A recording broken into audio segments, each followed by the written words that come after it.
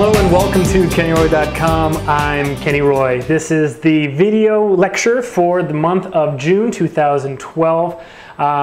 Welcome to all the new members. I know this is the first lecture that a lot of new members are actually seeing on KennyRoy.com because of the webcast. We've got a lot of new members. There is another webcast. It's not going to be too timely if you're watching this, but welcome to all the new members from the latest webcast on ergonomics as well. This lecture is entitled Working with Plates. Now, there are a lot of considerations when you're working with plates. I first want to say that it is a huge amount of information in terms of acquiring and formatting your plates. And that is normally the job of a visual effects supervisor and your layout and your setup people, your pipeline TDs and such at a visual effects studio. And you're not really going to be working that much with really like the technical details unless you're at a small boutique and you're kind of wearing a lot of hats. Things like film back, things like lens information, that kind of stuff is normally left up to visual effects supervisors and that whole layout team. And as animators, we don't normally touch that kind of stuff. So what this lecture is going to be about and really try to cover is all the things that you need to consider if you're working with plates as an animator, and some things that you can actually do as an animator that make the job easier for the people around you, and some things that you can think about that will in some ways set you apart as an animator in terms of how much you're thinking of things that are not really kind of like taught, actually. You're not exposed to these things until you're on the job and you're at a studio. So I want to run through all those things. I want to show you, you know, the current thinking, the up-to-date thinking, excuse me, on those issues, and hopefully you'll get a lot out of it, and you'll have a great time, and it'll be cool. So the first thing I want to just launch into is that working with VFX plates means that you have a background image. Normally it's live action footage, although sometimes it can be a plate that is actually assembled from CG elements itself or miniature footage. Sometimes it's a composition from all of those elements. And other times, actually, the plate is generated from what you do, what like camera move you do, and those kinds of things. So, so there is a whole wide world of working with plates that you might be exposed to. I've said very often that, you know, the games industry is constantly growing. A current trend, though, that people are starting to talk about is that console and PC games, while the revenues are staying quite high, there are less new sort of, shall we say, less new markets being created in those industries because there are free-to-play phone games and mobile games and iPad games and those kinds of things, and there's a lot of money to be had in casual gaming and mobile gaming that the large AAA titles on like Xbox or PC that might require a lot of character animation are kind of not disappearing, but you know, there's just not as many new jobs like that being created. So I've always said that in character animation that you have, if you want to work in games, that you have a pretty good chance, if you have the skills and you work hard, that you will be able to find a job in games. And the second thing I said was that probably the area that most animators will find work in at a more broad range of skill levels is in advertising, mostly TV commercials. And there is a lot of character animation in TV commercials and a lot of visual effects in TV commercials, and a wide majority of all of these have live action plates. So it's a great idea, since that is the sector that you are most likely going to find work in. If there's plates, that you should have some exposure to them. The next area is probably TV visual effects, television visual effects, episodic, and probably after that is probably film visual effects. And film visual effects, of course, it has the most working with plates, and is going to be the area where what we're talking about today is the most applicable.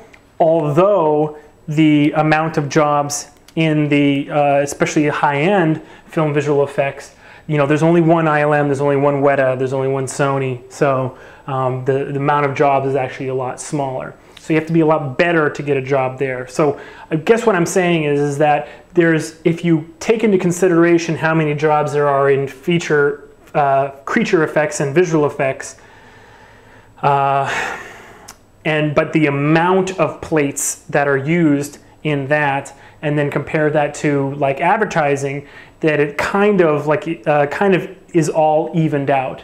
So again, this is all just more support for the idea that you should know about it and start working with it and be comfortable with it and all these great things, okay? So we're going to, this is kind of an overview of what we're going to do. We're going to talk about it. I'm going to go through a couple just glossary terms and tell a few stories about plates that have to do with these terms, and then I'm going to show you some plates. And then I actually have permission from a production company that I work with. We get raw plates from them and we deliver them back animated, obviously completely, fully animated scenes. I have their permission to give out these plates. So I'm going to go through a couple plates and I'm going to decide which one I'm going to give you guys, and it will be included with this lecture. Okay, and so it'll be a Maya scene file with a camera that's tracked, and it'll be a JPEG sequence of a plate. And because I want to encourage you guys to have as much experience as possible, I'm having Sonia right now actually extract all of the plates that we've worked on with this one production company, and set up and strip out all of the important information, and so that we can actually put these in the store. I'm going to be selling them for something really, really low, like $6 or $5 or something like that per plate. And if you are in, like for instance, the Animation Mentor Animals and Creatures Masterclass, these are perfect for you.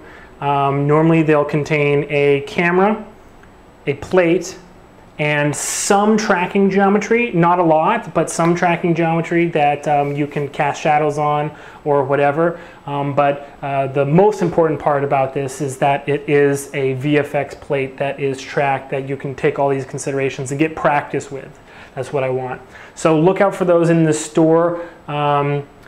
They're going to be coming up in the next few weeks. Well, depending on when you watch this, they're probably already in the store. But over the next couple of weeks, suffice it to say, after recording this, we started putting them in the store, and there they are.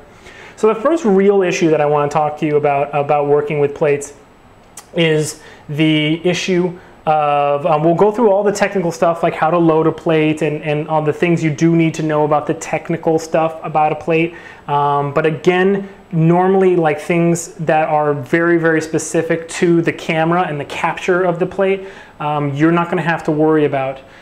So these scenes will be set up correctly for you to just reference your character in and start animating, like it will be at a large visual effects studio. So we won't talk about that.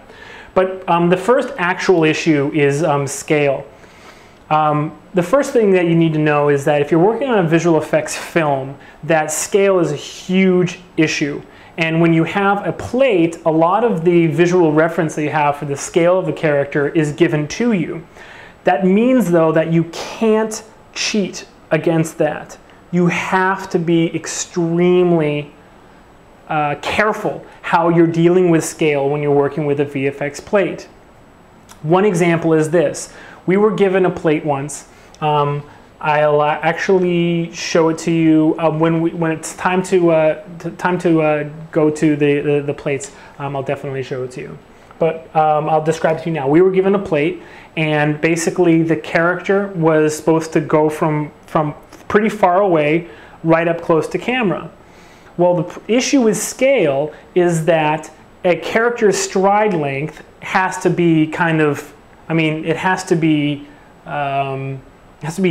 It has to be able to be real, right? So a character that is like, let's say 10 feet long, it was a dinosaur, it's like a raptor kind of thing. If it's 10 feet long, it can't have a 50-foot stride length.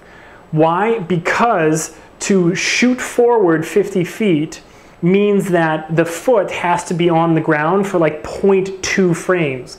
It needs to like shoot past so fast that the character can't do that. So what we told them was, listen, we have to scale this character up if we want them to go from all the way where you want him to start to all the way up to camera, because we can't cheat scale.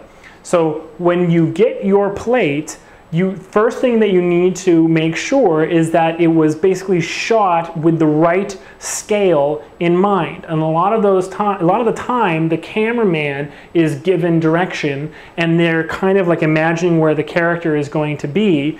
And if they don't have scale in mind, you're going to have to do a little bit of magic. So here's like the first anecdote about this.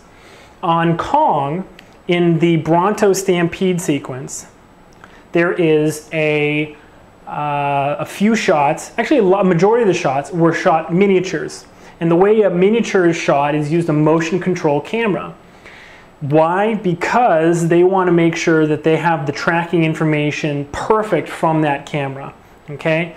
So they would take down one of the walls of this cavern that they built that the brontosauruses are supposed to be running through, and they would move the camera.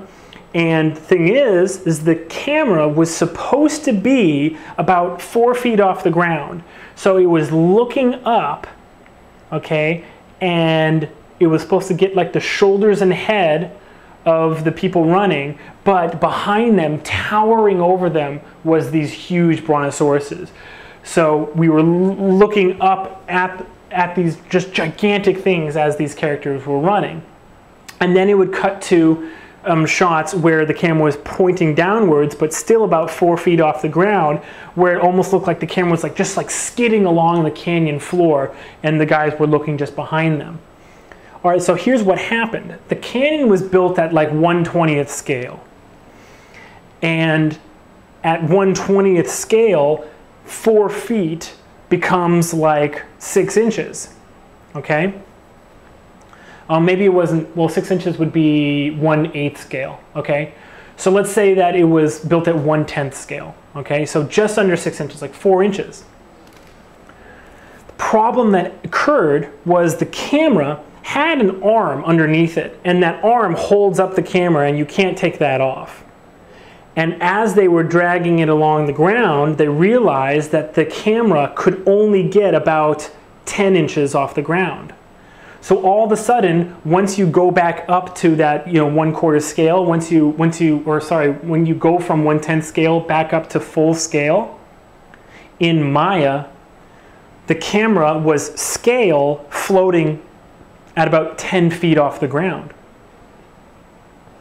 So all of our digidoubles, our Jack and our Ann, and actually Ann wasn't in the canyon, but all the sailors and whatever were running down the canyon, all the digidoubles, and the camera was just like up here, and it was just like over their head, and they were tiny. They were like 3 feet tall, okay?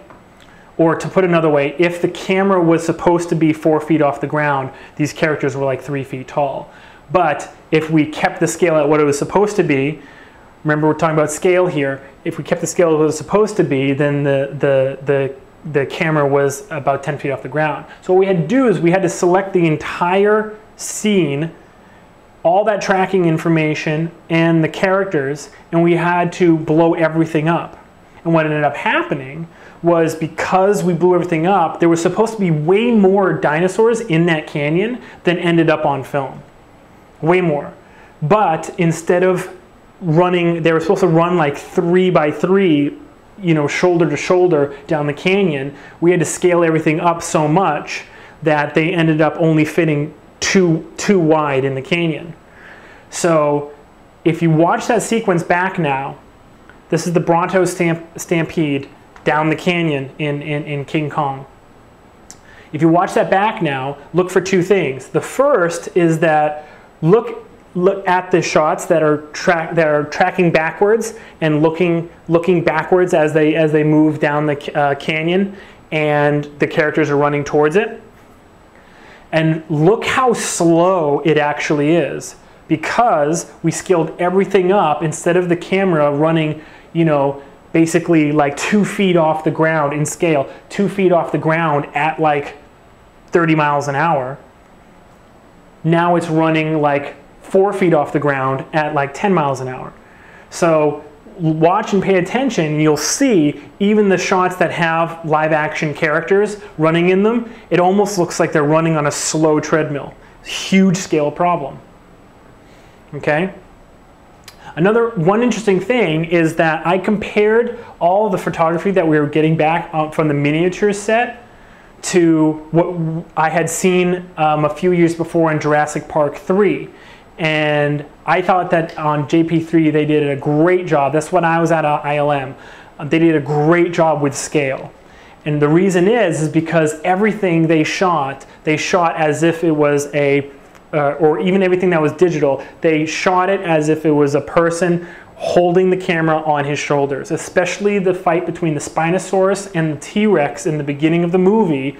You notice it's like a 13-second shot. It was beautiful. There was like tail going over the camera and like people crawling through the logs, and it was just all happening kind of like low and looking up. Okay, beautifully, beautifully, beautifully done. If you compare that to the entire like 10-minute long sequence when Kong is battling 3 T-Rexes, it all doesn't feel big because the camera is kind of floating 25 feet off the ground. It's at Kong's shoulder level, and basically the way they're moving is almost as if they're not with, you know, the right scale. And this is not the fault of the animators. This is because the plate that was given to us was not given basically the consideration that it needed to with scale. One more quick anecdote. Right when I arrived, we had a couple weeks to just test out the rigs and whatever. And the first rig that actually came out of production was the Brontosaurus rig. So we started on that. And one of the animation supervisors, his name was Atsushi. He set up the scene where there's a Bronto on a platform, and the platform just tips because they were preparing to start the Bronto stampede sequence, and they wanted animators to just animate this Bronto like it losing traction and then trying to stay on and then falling off. Well, I animated mine. I blocked it in like half a day, and I actually impressed myself. I was like, wow, this like really came together. But what I did was I actually put a camera on the ground, scale like 6 feet off the ground compared to how big this Bronto is supposed to be, and I pointed the camera up. So it was almost as if this platform was tipping down towards us and we were seeing this thing fall. But when it was finally free of the platform, when it had finally actually slipped off, it took like 3 seconds to fall. And I knew that would either look, if you knew about scale, it would either look like slow-mo, if you didn't know about scale, but if you did, it would look like this thing was huge. Why? Because gravity affects all things the same. And so if it takes 3 seconds to fall, that means that if it hits terminal velocity, it's going 180 miles an hour or something like that by the time it hits the ground. And if it takes so long to hit the ground, it must be so big that the distance it covers looks like a short distance, or looks like slow motion. I hope that makes sense. I can't remember what lecture it is. Maybe I can put it in the notes later on. But I showed how when you do a like a bouncing ball, basically I showed it like next to a character like that's six feet tall, and then like next to like a pyramid that's like absolutely huge. I can't remember what that was. If I remember it, I'll say it. Anyway, so the point was, Atsushi looked at this and he said like, wow, this looks good. I don't know what it is about it, but this one looks really good. And I was just kind of like happy, you know, to myself, because I knew that what I had done with scale actually really sold the shot. So anyway, the first thing you want to be thinking about is character scale. And the different problems that can come up is the distance that a character needs to travel. You know, from the director's direction is going to kind of like dictate like what's supposed to happen in the scene. And if the scale is not correct or the movement's not correct, you're going to have to do a lot of cheating. Okay, scale of the scene.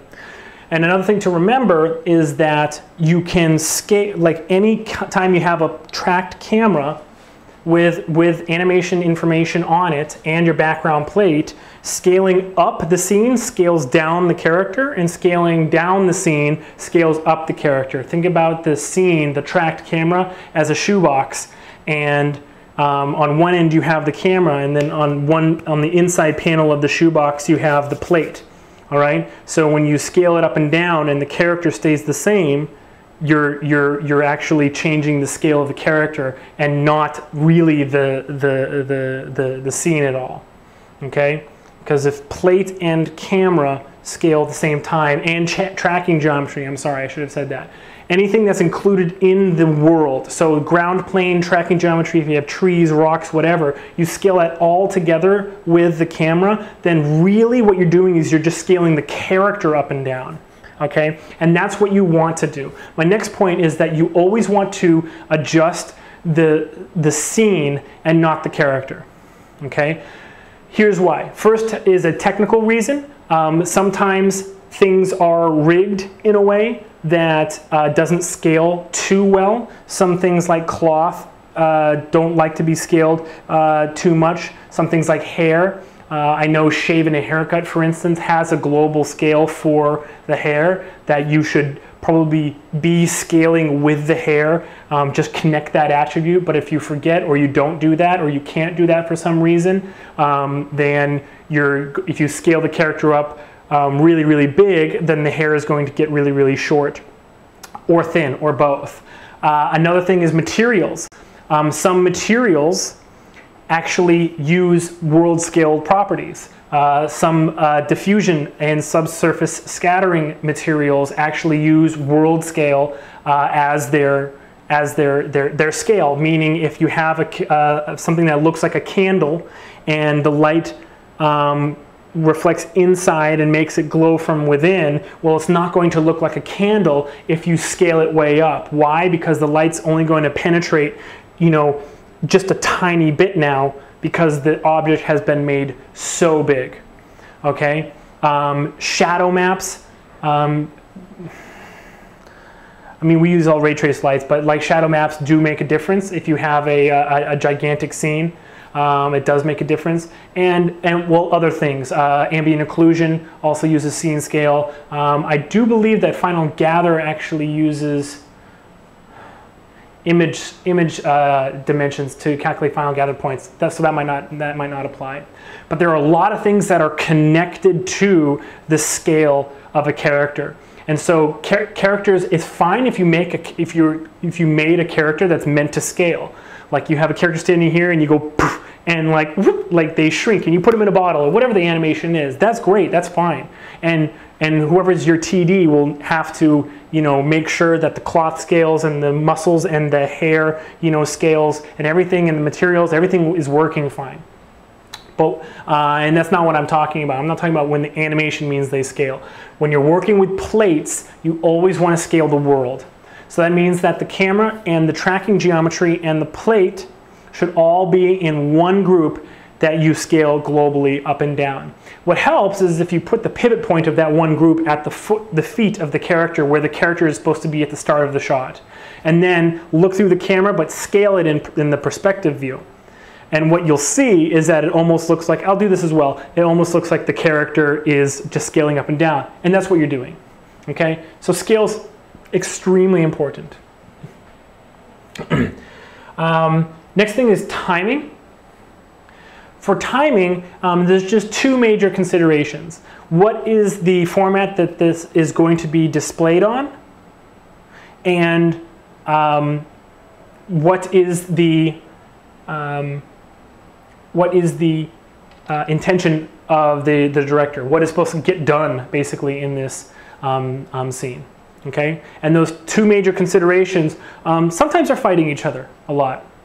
And why you need to be careful about what the display format is because, and we were reined in a lot on this, on Kong, for instance, is when you are sitting in a theater and the screen is 40 feet across and your character just goes from left to right really quickly, the audience is totally going to miss that.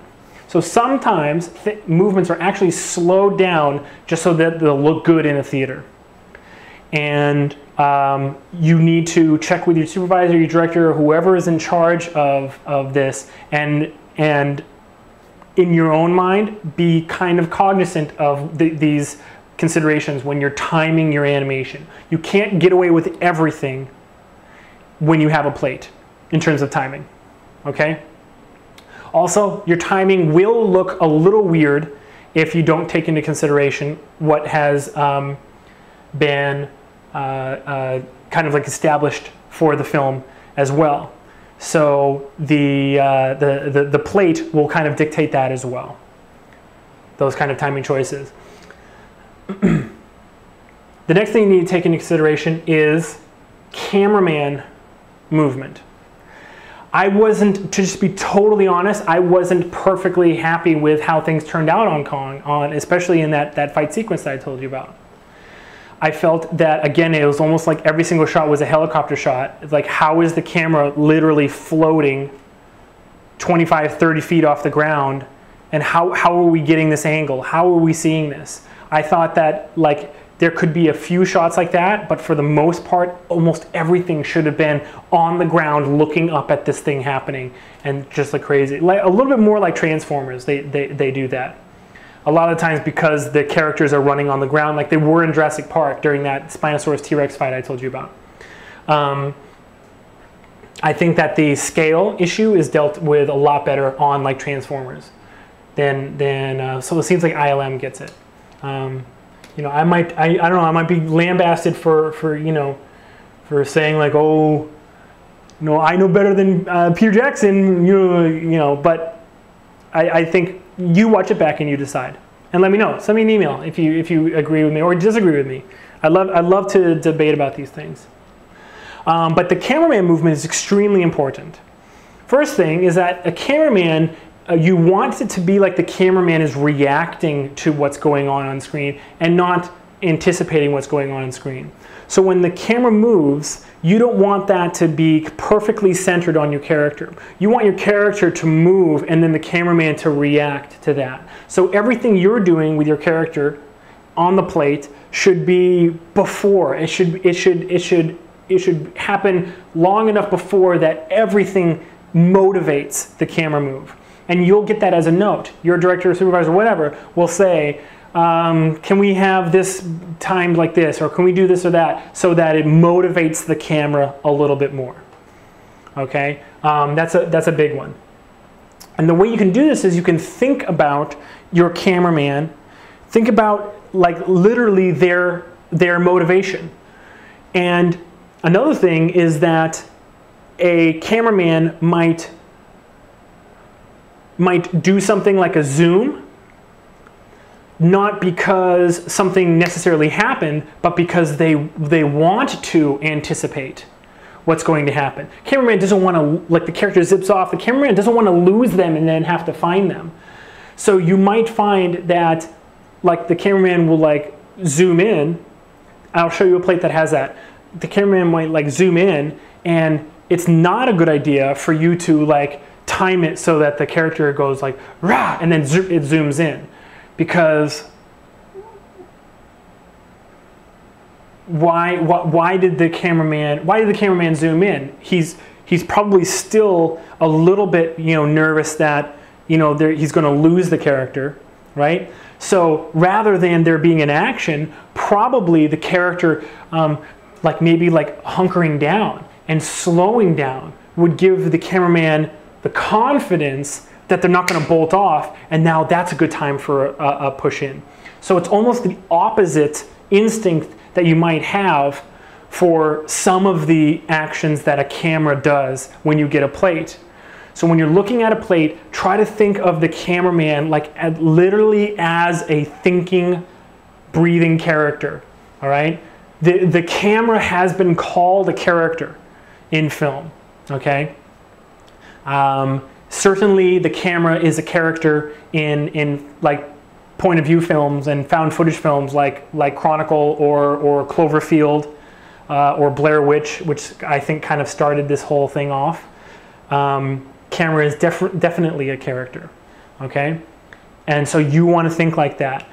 So like a zoom in is definitely at that point where you think the cameraman would think that it's safe to zoom in and get a little bit more detail and not lose the character. A zoom out is the opposite, right? If the character, is hunkering down and doing something and then stands up, then the cameraman might be like, oh, he's going to run, and then zoom out, right? It's the opposite thinking. It's the opposite of your instinct, because you might think when the character stands up and faces the cameraman, you would think oh, well, now the cameraman's going to want to get more detail and he's going to zoom way in. No, because the second that character bolts, the cameraman's zoomed in, is never going to be able to find that character looking through the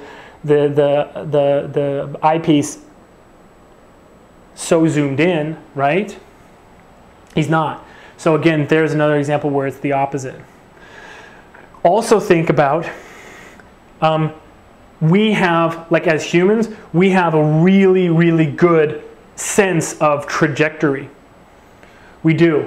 And we have bouncing ball and things on an arced path, things in the air, airborne objects. We have a very good, just built-in physics calculator for those kinds of things. So if a character jumps off the roof, the character might get a little bit ahead of the cameraman, but he's pretty much going to be able to find him and lock onto him for the rest of that landing. All right? So it's common for the jump to kind of get a little bit ahead, but for the rest of that, pretty much, try to center that camera. And the cameraman's not stupid. He's not going to think that the character is going to go through the ground, so he's not going to go past where the character lands.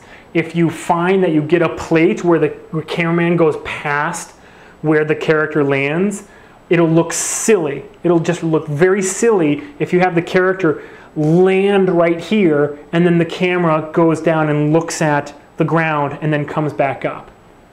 So what you need to do is you need to explain that and motivate that camera. Maybe if it's a transformer, he lands right here, but his hand that's holding a gun or a sword or something like that, just usually lands close to camera. So it's a land right here, but then boom, right here, it lands in front of us. And then he comes back up and frames up that big robot. You see what I'm saying? So always thinking about the cameraman or camera person, could be a lady, we don't know. Always think about the camera person as a thinking character, and you'll be in great shape, okay? So I'll show you a couple plates and show you, and we'll talk about what the cameraman or person should be thinking or was thinking at that moment. Let's see here. And then we're going to, I'll show you just a few tricks in After Effects if you have After Effects. I love the CS6 Creative Cloud. I think it's amazing. At $49 a month, it's affordable, and you guys by now know exactly how I feel about, you know, animators, you know, being more than just animators, being a little bit of a jack of all trades. I think it's just smart. But anyway, I'll show you a few things in that, because I know everyone doesn't have After Effects, but it's just good to just know the terminology and know what you're looking for as an animator. Okay, so let's first look in. Let's first go just into Maya here. Here we have a scene, and it has a camera. This is a tracked camera, and it has animation information on it. And you're pretty much going to get one of these for every single shot that you work on with a plate. Okay, this will, whichever one, I haven't decided which scene I'm going to give you guys just to practice with, but all of them that are going to be in the store will have this, and they will all have the plate loaded on, and all you have to do is set the project to the folder where you extract this camera and plate, and the plate should load up. But just in case you don't, here's how you load it. If you select the camera and you go to its shape here, and then go View, Image Plane, Import Image, then just grab the plate from the plate directory and load it, and then I'll show you the settings that you need to use here. It's a JPEG sequence. They were Targas, but they were like 5 gigabytes each. They are 1920 by 1080 JPEGs though, so that's nice. Let's see here. Let me just create a sphere. Okay. So they are HD, which is nice. And let me just turn on lighting here. We have our little sphere, okay. And now, then what you do is you go into the attribute editor and select the plane shape, and this is what you want to do. First thing is that the plate, unless you're putting a mask over it, you don't need to display the alpha. So you should change your display mode to just RGB. Also want to change display to just looking through camera. You can do all views if you just want to check where the depth is of your plate, but it's totally not necessary, especially in most cases, it's totally not necessary to see your plate like in the perspective view. And sometimes it just gets in the way because the camera might do a 180 and then you have this gigantic plate flipping around in your scene. It's weird. So display looking through camera is my favorite. Alpha gain is just the transparency of your plate. And again, this is if you have tracking geometry that is behind the plate for some reason and you want to look at it, or if you just want to have your plate just be a little less visible for any reason. If you want to focus on the silhouette of your character, whatever it is, you can change that. Maya 2013 allows you to load movies, but it's not as dynamic as loading an image file sequence, so type image file is fine. And your texture filter is basically how you're going to render your plates, but you shouldn't render your plate in your image. You should turn it off by going display mode none before you render, and then just composite your 3D character, in this case a sphere, composite it later back onto the plate instead of rendering your plate, because basically it is just a way to degrade your plate. Also, your plate is included in final gathering calculations, use background materials, all those kinds of things, and it'll slow your scene down if your plate is showing. You want to turn on use image sequence. That's basically the whole reason we're here, is it's going to be a moving plate, okay? And the image number is what number frame you're on, so you should make sure that you didn't export your plate to be basically off of this number, okay? And your frame offset is how your frame that your plate is going to start on. So if you type in 10, then your plate will start on frame 10. And normally you don't need to touch this at all because this has been set up for you. This setting, frame cache, is actually very important. This will cache a certain amount of frames in memory so that it'll play back quickly. not very many people know this, so they leave it at 12, and what's great about that is that if you go through, I'm just grabbing the timeline and scanning, it just cached these first 12 frames. But now as I drag, see how it goes slow again? And now I go back and forth, it just cached these like 5 frames. Now 6 frames, 7 frames, 8 frames, 9 frames. So these are all cached now. But these at the beginning are not cached now. So it's throwing out frames in the cache to cache new frames. You want to set this at whatever frame range you're working at. And this is where Maya starts taking up a little bit more RAM. Hopefully you have something like 4 to 8 gigabytes minimum on your computer. And with that much RAM, you should be able to cache your entire sequence.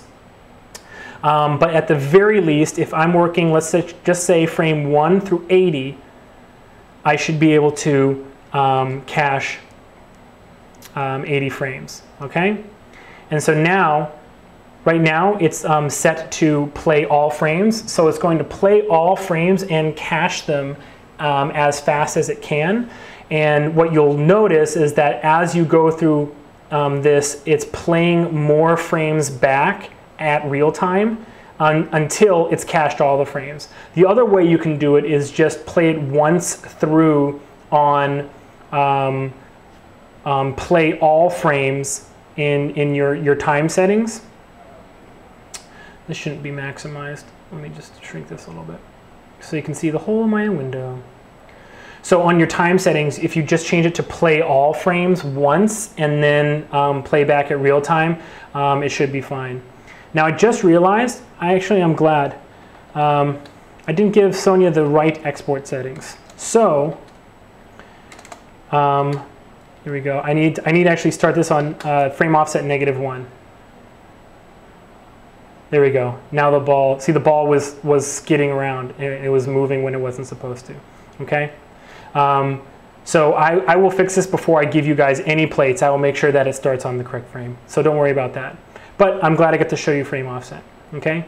So here we have now the plate is almost totally cached. You'll see that it kind of like skips and bumps a couple times, and it's stopping on frames that it needs to cache.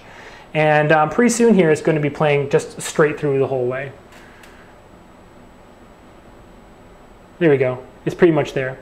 And I like to not waste time. So normally I know that if I'm working on the first 80 frames like I am right now, I know that the character, you know, posing it and whatever, I'm pretty much going to see all 80 of these frames. And so it'll just cache itself by the time I'm ready to watch it back at speed anyway. So I don't know, that's just me. So here we have our tracked camera and our plate loaded. And as you can see, that sphere is staying basically perfectly still, which means that it is actually locked in space, that this track is pretty good. Some of the tracks have little bumps in them, and that's okay. What you just need to do is like animate the character like jumping or hitting the ground or doing something at that moment. And I'm not going to give you guys the tracks that are like that have a huge bump in them. I wouldn't do that to you. But some of them have just a tiny little bump that you can actually fix in comp, or you can fix the camera yourself just by hand keying over it. But the bumps are introduced when we have to track 2 different cameras and then kind of glue the information together. But anyway, as you can see, playing back, now we have pretty awesome track on this object. This plate would be good. We used this for a creature that was basically a gigantic bat. This plate would be good for anything that is a cave dweller. You could have it climbing up the walls and then jumping up to the ceiling and hanging down or whatever. That's kind of what we did. We had it holding on to the wall here, and then it jumps off and flaps up and kind of floats up in the air. So I'm going to load the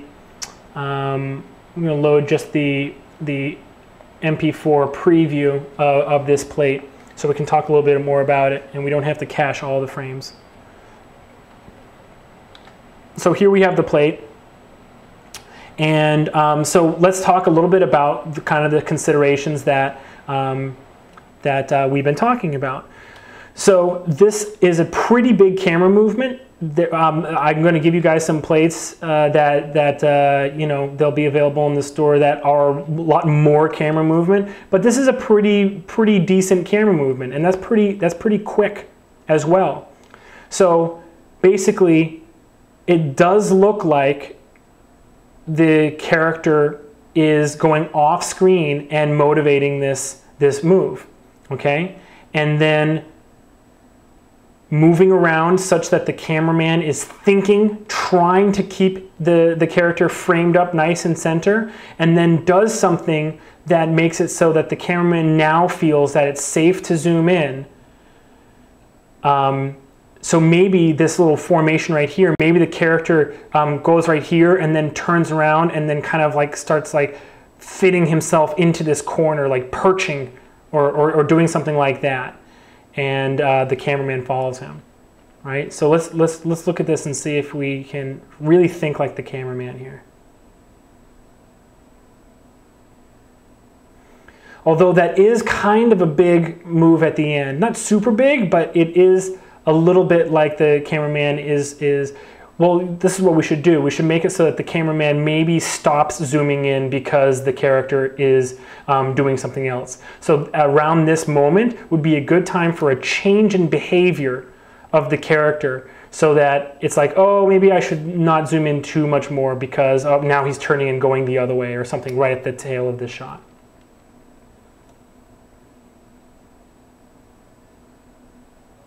Okay, I can't show you guys the final animation that we did on these plates because you know, that's part of the show. But here you have it. Okay, so here's a plate. Here's another plate. It's got a big move on it. Let's see here. This one. As you can see, we're working up dozens here.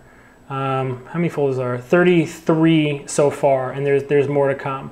And we have forest, we have caves, we have like riverbeds, we have a lot. This is one of my favorite plates, and I might actually have the mask for the tree that I can give you. Don't be upset if I don't. But you know, sometimes we don't archive everything, but I might actually be able to give you the mask of the side of this tree here as well. Anyway, so check this one out. We're looking around, and then whoop, big zoom, and then a pan left to right, and then another quick zoom. Okay, so what could possibly be the thinking here? Well, I like it.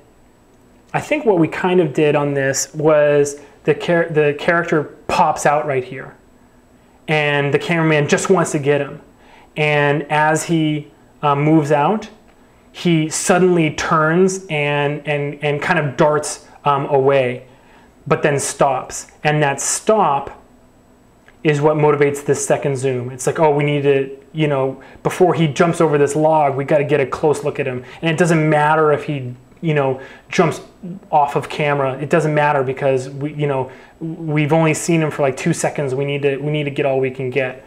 So this is kind of thinking of the cameraman as almost more of like a desperate cameraman, almost more of a cameraman that's getting all the footage that he can, rather than trying to make sort of like a beautiful composition out of it.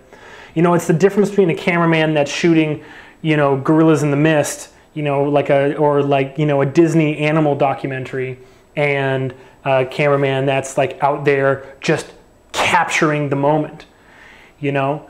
So if it's the Disney one, he's gonna, you know, frame it up and just like it would make his day if the gorillas just enter from frame right and just hold that camera and just a slow pan over, and then they move in and stop, and then he frames them nice and left, and he's got this gorgeous valley over here, and everything works out perfectly. In this one, it's a little bit more like, oh my God, turn on the camera, like what is that, and zoom and find it. Okay, so always thinking about what your cameraman is doing.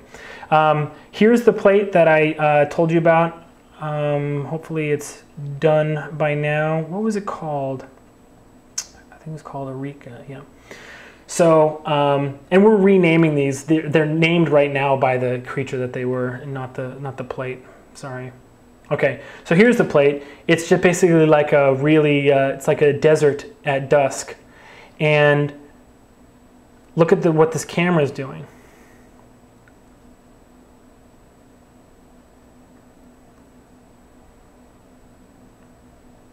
Okay, so it's basically scanning around, and he can be doing one thing.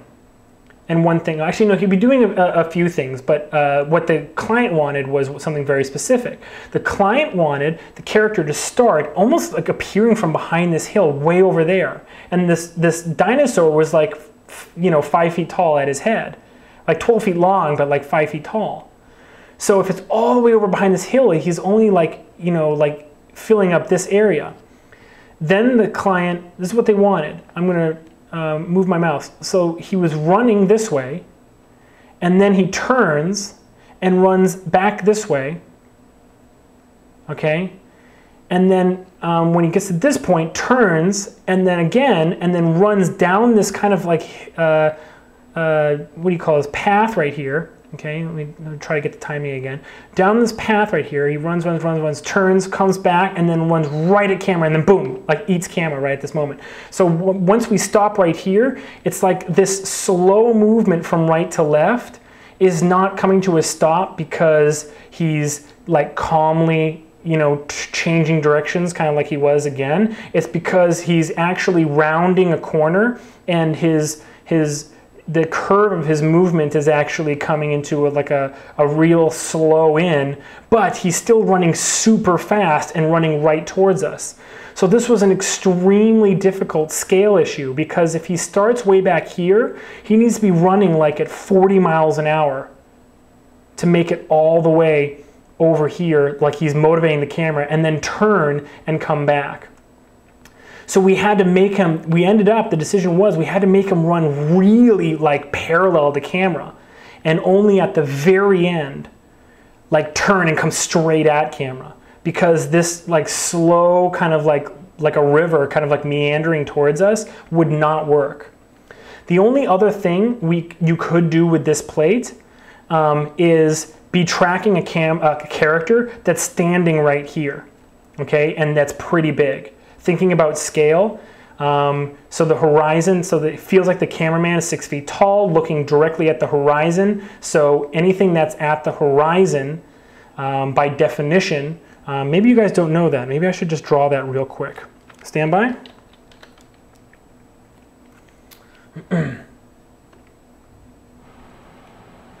Sorry about that. Okay, so if you have your camera right here it's facing straight, then everything that lines up on this line is the same height from the ground as the camera person. So if this is 6 feet, then this is 6 feet as well, right? So you can tell basically, sort of basically, by looking at the horizon how tall something is, okay? So looking right here, the middle of this plate is the horizon. So if you have a character standing and his feet are right here and he's like this tall, then it's like 10 foot tall character. So this would be good for a transformer like grung, grung, grung, right here, because it's actually pretty good movement for tracking something that's a lot closer to camera. The client just wanted him really far away and running up towards us. But if the character was in mid-ground, like standing right here, this is actually a very good plate for that kind of action. Okay, let's look at a few more, and then I'll show you a few more things within Maya that will work for you. So this is a really cool plate. So we have this foreground tree that's hiding the character, and this is extreme amount of, like I said, that cameraman that's just trying to get the action. See, he peeks out, and what does he see? Is there something right there? Oh, zooms in, because it's not moving, right? You wouldn't want to zoom in on a character that's moving, right? So he zooms in on it. Ran out of RAM. Anyway, so let's watch this at speed. Oh, what is it? Oh, there it is. Oh, what's that?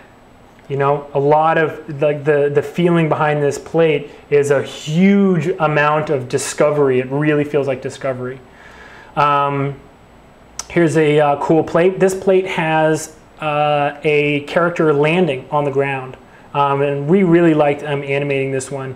because we got to do some wings with end cloth, which was a lot of fun. So it starts in the air. And one thing you need to be really careful about in the air is that you make it look good to camera. I'm actually glad I didn't know which plates I was going to open. I was just going to go through a couple. I'm really glad I opened this one up. The thing with flying characters is when you lose your frame of reference, like when you lose the trees and there's not like really contrasty clouds that show you exactly what you're looking at, the camera can all of a sudden make the flight path of the character look really, really bad. Because if the camera is jittering and you have no frame of reference, that character is going to be like kind of like zigzagging all over screen. And it kind of does happen on this shot. We cheated this one huge amount. So the way you do that is you animate the character, the flying character, in the air, doing like the best flight path you can imagine. Then what you do is you constrain the character's master controller to a locator and then go in camera and sort of do a locator kind of screen, like camera arc pass on top of that animation that you have. And normally a blend between the two is good enough that the audience, the eye, will forgive little bumps and jitters and whatever. So definitely be aware of the fact that that frame of reference, those trees or whatever, and it's only gone for a second here.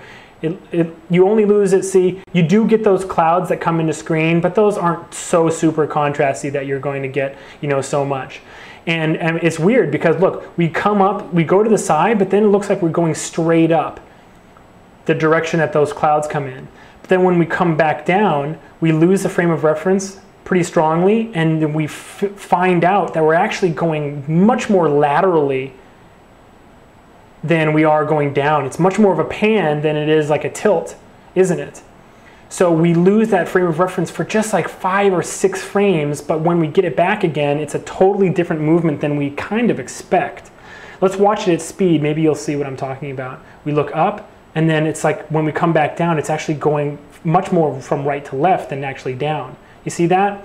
So that was actually screwing us up a little bit on this plate, and it was when we did that sort of overall kind of cheat the arc to camera pass that things started looking a lot better. I might include this one. This is probably a good one to include for you guys. Though I am going to make sure that the track is nice and tight on the one that I include in this this lecture. Okay. Let's look at just a few more. Let's see here. Kappa.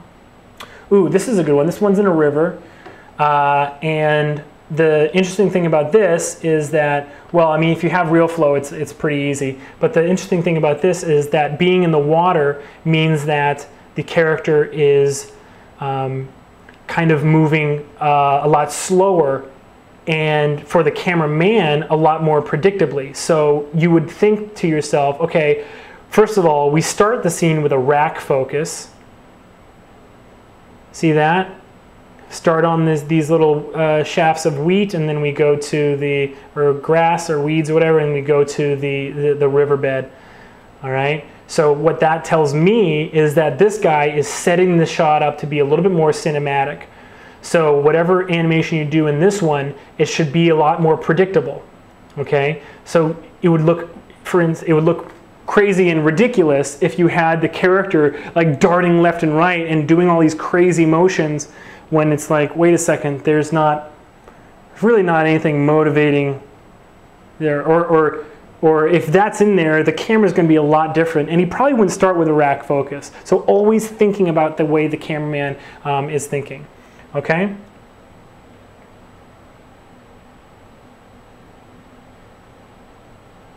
Hey, I never noticed this before, but there's actually an animal in the water over here. Oh my God.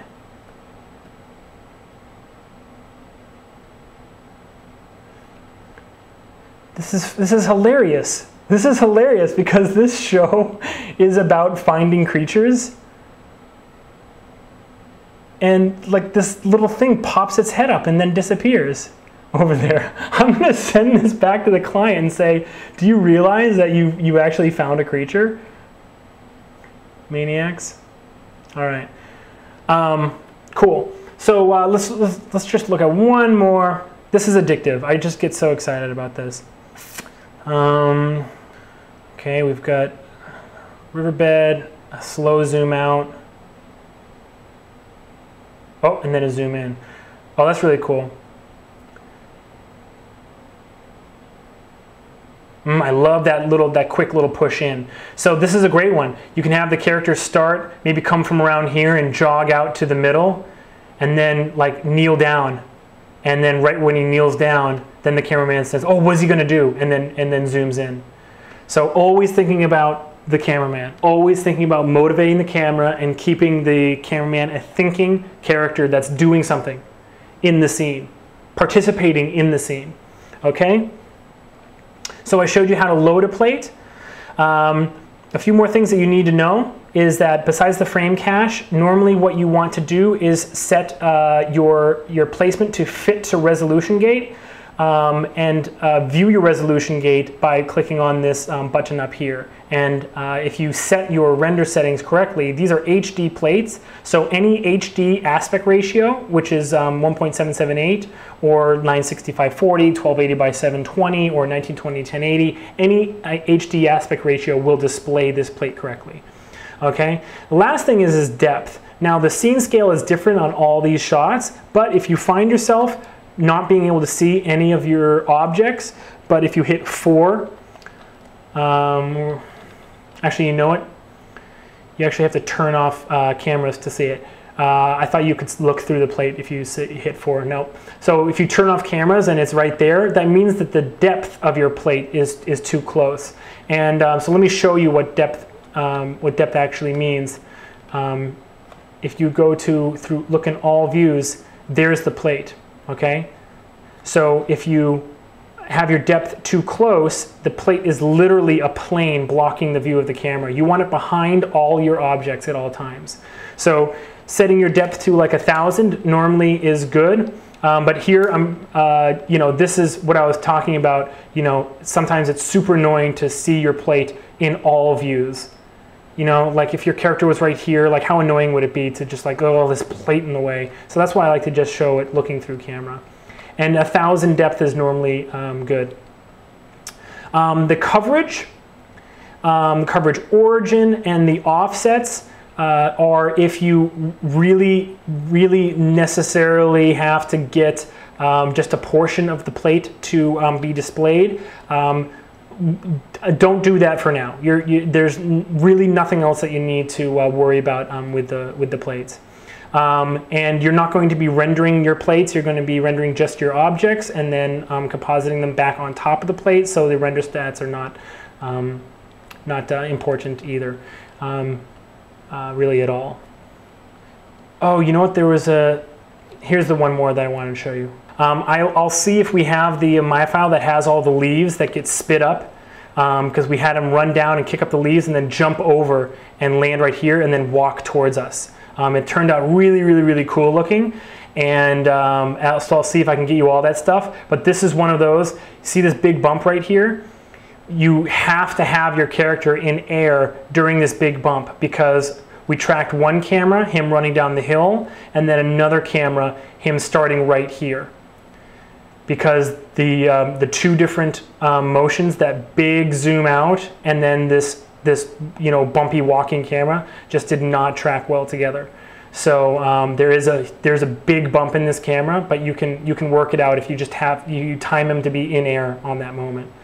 So this is a really cool one, and I'll try to give you guys the interaction on this one. Okay, cool. So let's just look at a few more things. You know how to load your plate. You know how to animate your character so that it looks like it's motivating the cameraman. You know that the cameraman is a thinking, breathing character with motivations and thoughts, and he's going to be making decisions about where the camera is pointing. You know about scale and timing. You know you can't get away with every single timing on every single format. Okay. Now I'm just going to show you a few things. What you want to do to make a piece of geometry that the character casts a shadow on is you're going to want to create use background materials.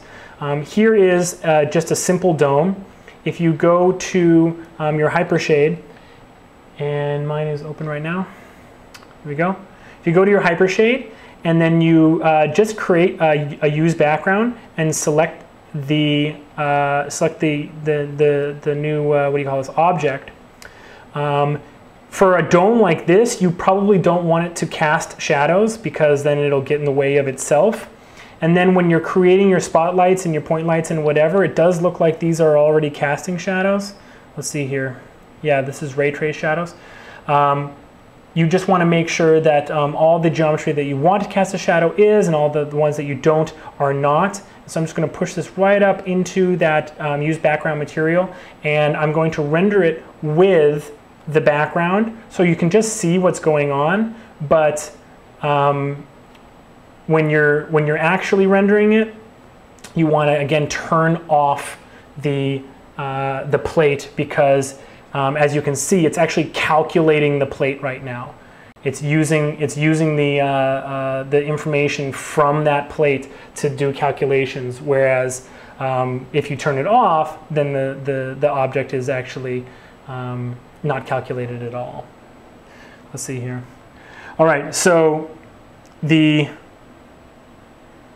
light is actually kind of down here, and it's casting up this way. All right, so let's delete these lights so you can just see a little bit of a better example, and just re-render this region. So so there you have it. There's the object casting on the use background. Oh yeah, one more thing. Use background by default has reflections, so turn off reflectivity and just use the shadow mask. If you want to, you can use the use background for the water if you have a character walking in water, and you can make reflections that way. But for these reasons, we're not going to. The specular color only affects the reflectivity. Okay, so you don't have to worry about specular color if all you want is the shadow. So I'm just going to re-render this, and the reflection, yeah, there you go, is taken out. So there you have it. You're going to want to create use background materials and geometry that matches your plate. This obviously, it doesn't look realistic at all because I mean, just look at it. It's casting a soft, perfectly round shadow on this jagged wall. That makes no sense.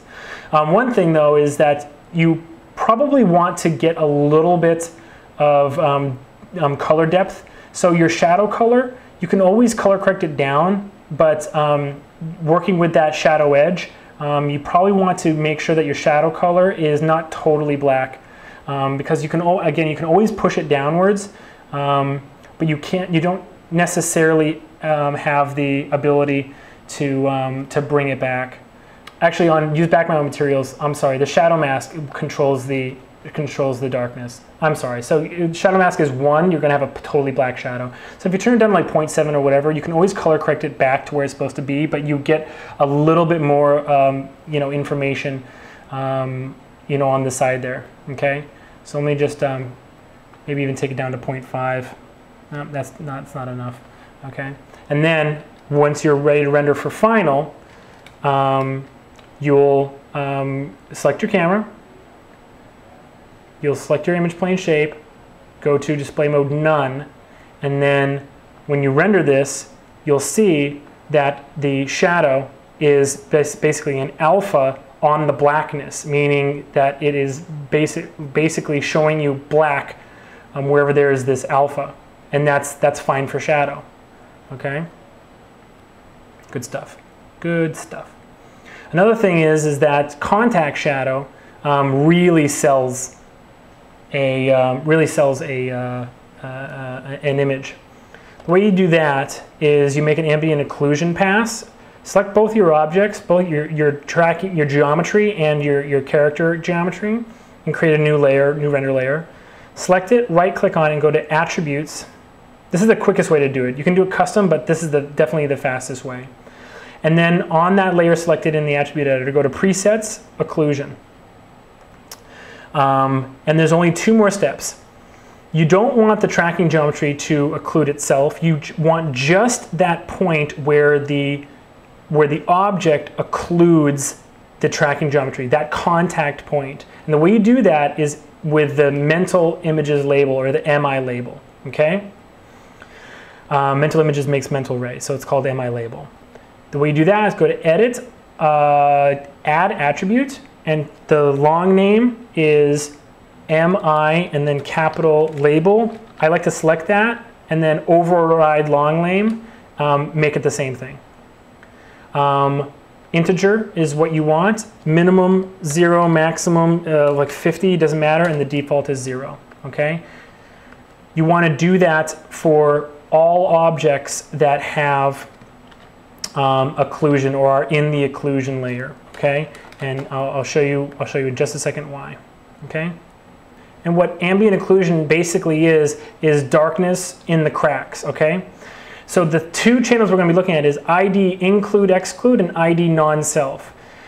Any ID that is listed in here is going to be included in the calculation. Any ID that is negative, so if it's like -5, is going to be excluded from the calculation. And then again, any ID that is non-self, or sorry, any ID that's included in this attribute of non-self will not occlude itself. So basically, what we want is we want the sphere to occlude the background geometry, but the background geometry not occlude the sphere, because then the sphere would be totally black, right? So the way we do this is we go to ID, we make the ID of include and exclude, let's say -5, so it's excluded, okay? And then non-self would be 5. So now anything with a label of 5, and I've put a label of 5 on this sphere, anything with a label of 5, this one has the label of 0 by the way, okay? So anything with a label of 5 will not occlude itself and is not included in the occlusion, okay?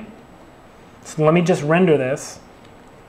And as you can see, we have that contact shadow on the top of the cave here where the sphere is touching it. Okay?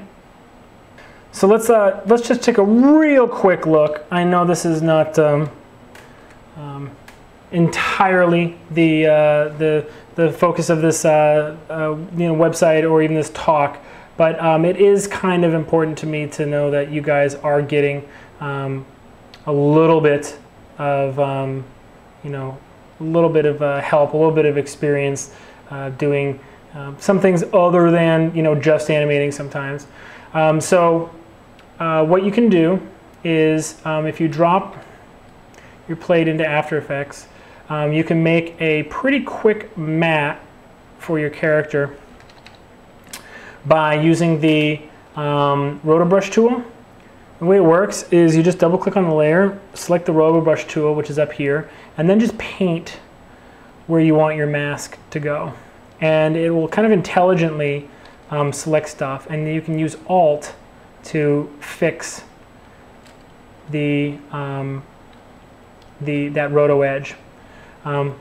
This is kind of a difficult plate because it's so close. It might be a little bit easier if we go up here, for instance. Okay, see, there we go. All right, so let's just imagine. If you hit spacebar, it plays forward and actually tracks until it loses it, and then you have to set a new keyframe, basically. So just paint again. Okay, and then you can hit spacebar again. And just when it loses it, I think it actually just intelligently tracks a certain number of frames. You just hit spacebar. Okay, so now we have basically a rough edge. You can use the smoothing factor and the feather to give yourself a little bit more of a nicer edge. You can use the choke as well to do the same thing. Refining the matte, reducing chatter means from frame to frame it's not going to have as much jumping around as much. Okay, and then using motion blur, I mean that's just if you want to make sure that if there's a big camera movement that the matte actually blurs as well. And so if I import a solid here and put it behind, you can see that for these first couple frames we've actually masked out that line there. Okay, so if I put this plate behind the plate that we just masked. Now look what I can do. Imagine this white solid is actually your character moving through screen. Imagine this is the animation of your character.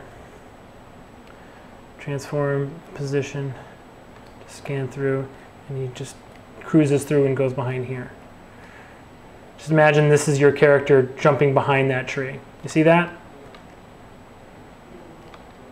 Okay, so it's super easy to get at least a rough mask in After Effects. And what you'll want to do so that you can see this in your scene is you'll want to export this. So just display that layer. I'm going to make this a ping sequence, PNG, RGB and alpha. Okay, and then I'm going to export this. I'm just going to export this locally for now, but you'll want to export this in your same directory as your plate so that you can see it. And one thing to know is that Maya needs a period, not an underscore before the numbers. So you have to change the default formatting for After Effects. And so now in Maya, what we'll want to do is we'll want to do this. Let's make a new scene. Let me create a new camera. And then on this camera's image plane, we will first import the first image, okay? And this will be the background plate. Okay, remember to make sure that you're using image sequence. Okay, use image sequence, here we are. And so now here it is, cruising through. Wonderful, wonderful, wonderful. I'll set my cache later. Doesn't matter to cache right now. My depth is 100. Let's make it like 1,000. Okay, and now I'm going to create a sphere. Here's my sphere, and I'm going to move it up here. And now to load my plane, or my mat, I'm going to import another image as an image plane. You can have as many as you want, which is kind of cool. Okay, and then I'm going to find the mat. Here it is.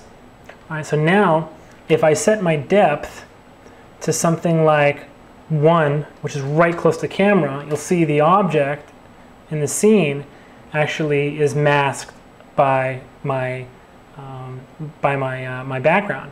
So what you'll want to do is make sure that if you have some tracking geometry that it is moving with your plate, but you can also get a pretty quick mask to give you that information pretty easily if you just follow the steps that I just showed you.